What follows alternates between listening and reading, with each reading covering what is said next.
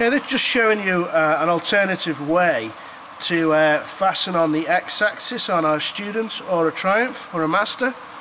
So with this particular method, there's actually two brackets involved to attach the reader head to the saddle here. I'll just pan out.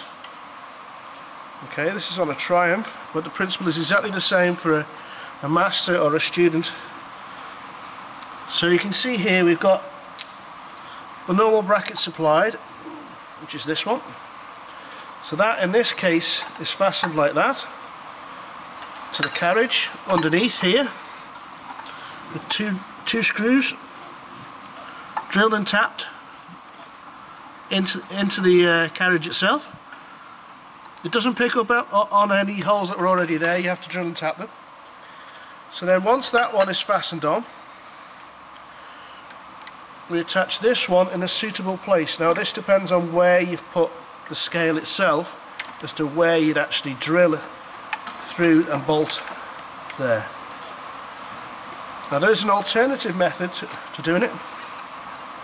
What you can do is you can mount this bracket like this on the carriage, obviously further down, so bolt through into the carriage there,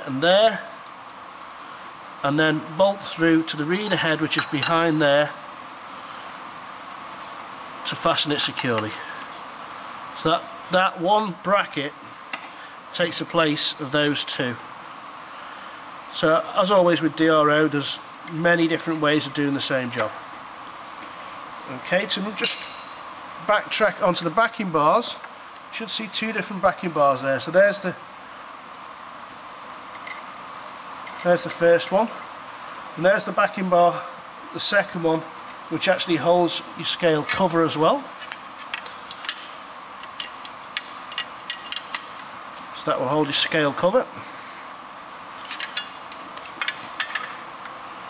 Everything needs to be clocked up square and true. Okay, then just moving down the bracketry for the Z-axis. So we drilled and tapped into the carriage there and there. Now this is on the Triumph, this is actually a bent bracket, especially bent for you to 7.5 degrees.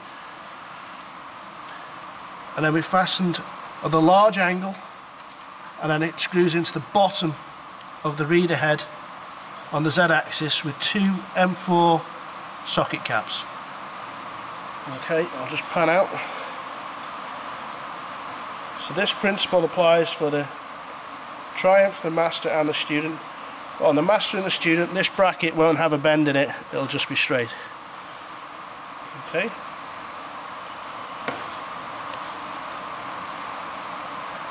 Thanks for watching.